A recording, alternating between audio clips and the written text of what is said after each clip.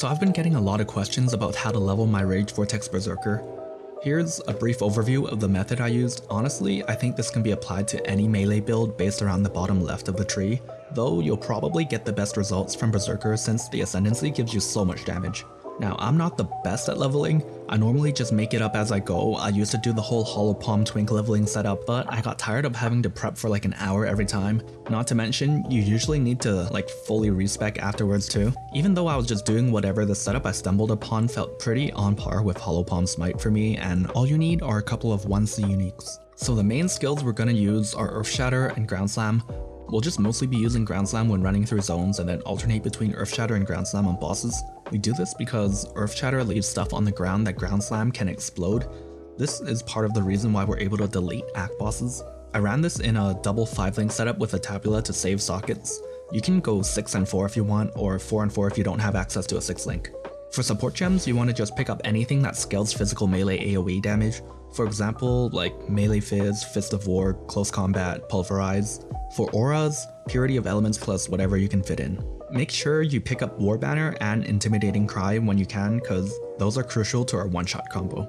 Early on, before you get access to your gems, feel free to use whatever gives you damage. It's also worth using Onslaught support until you get another source of Onslaught. At level 10 you get Leap Slam, which will be your main method of movement. It'll be faster than just running. Level 12 you get Earth Shatter, so pick that up right before Merveil and you're good to go. As for uniques, there's one thing I can't recommend enough, Rigwald's Crest. Once you get to level 20 and put this thing on, you'll feel like a god. Other than the weapons, everything else is up to you depending on how much you want to invest into leveling. You can honestly just stick with the typical Gold Rim Wanderlust, or 7 League Step if you want to spend 100C, and Tabula from level 1 all the way to endgame, but you have some options too. At level 1 you can get 2 Blackheart rings and you'll pretty much one-shot everything. At level 5 you get Ondar's Clasp and Karui Ward. The replica one's better here, but it's more expensive. At level 15 you can pick up a Flesh and Spirit for the Rampage. Level 18 you can use Thrill Steel if you want to go fast all the time, then you can replace the Onslaught gem with something else. Level 20 Rigwald's Crest. If you watched my video on underrated uniques, you'll know that I think this is the best leveling item in the game. Essentially, it summons wolves on kill. The wolves do a lot of damage early on, only falling off in the later acts, and they also give you a huge flat physical damage buff. The other ring, you can stick with Blackheart if you want. I used a Luhupa Vol. Mark of Submission is a good option to apply vulnerability, and Praxis is good if you're running into mana issues. At level 41, you get Worm's Molt, and all your sustain issues are solved. For weapons, we'll be using axes. Early on, just pick up whatever 2-hand weapon you can equip that does the most damage from either the ground or the vendor, and use the Rustic Sash recipe to give it more damage. The recipe is just a white weapon and a blacksmith's whetstone, along with a magic or rare Rustic Sash. The rare sash will add a level 8 requirement, so use the blue one before then. At level 18, you get Wide Swing, level 33, Reaper's Pursuit. At level 45, if you find that you need more damage, you can pick up the Blood Reaper. At level 58, you get Calm's Primacy. Probably want to put in a Rage support at this point. Hopefully you were already leveling one, and you can use this setup all the way to maps. As for the tree, rush Resolute Technique and take out the 2-hand and axe damage nodes that are nearby. Also life, I guess, if you're into that. Other keystones you want to go for ASAP are Call to Arms and Unwavering Stance. The 2-hand and axe masteries are also really strong.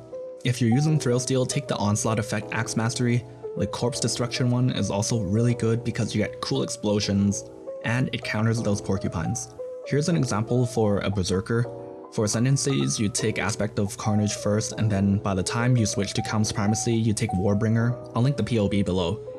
So yeah, you just Leap Slam everywhere, make sure you have it linked to faster attacks. Endurance Charge on stun is also good. Ground Slam itself should one-shot trash mobs. On rares, you might need to use Intimidating Cry into Earth Shatter and then Ground Slam. It exerts both attacks, so you get 2 juicy hits.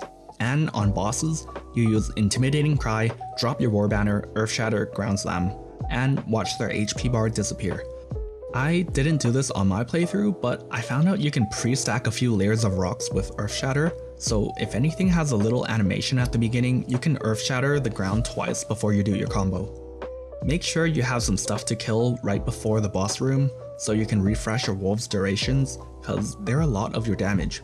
There are some bosses that take way too long and your wolves disappear, but you should be fine, especially since you can easily stack Earth Shatters beforehand. Yeah, that's about it. If you guys try this out, let me know how it went in the comments.